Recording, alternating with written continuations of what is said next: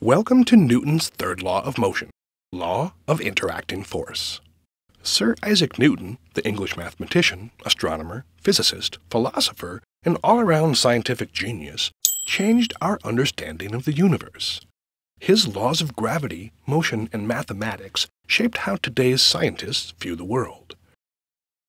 His first law predicts how objects behave when forces are balanced.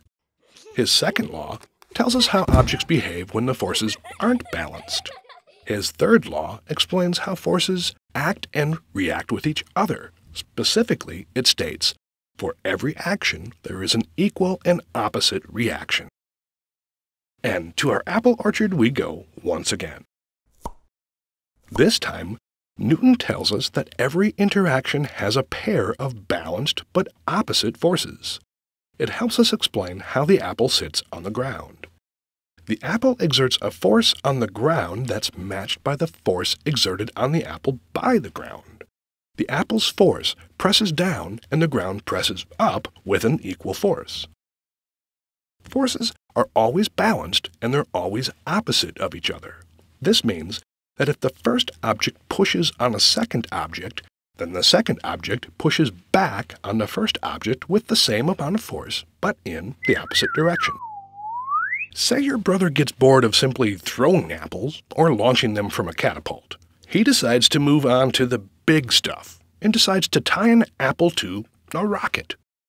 As the rocket sits on the ground, the upward force of the Earth balances the downward force of the rocket. But once your brother lights the engine, it pushes the gas down and out of the rocket, and the gas counters by pushing up and away from the rocket. This sends the rocket flying into outer space.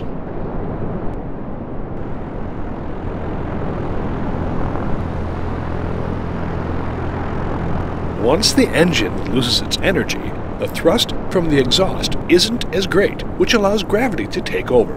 The rocket loses height and comes crashing back to Earth. The apple slams the Earth and stops. Now the rocket and the ground are again balanced. Unfortunately, the apple has disintegrated. But that's another story.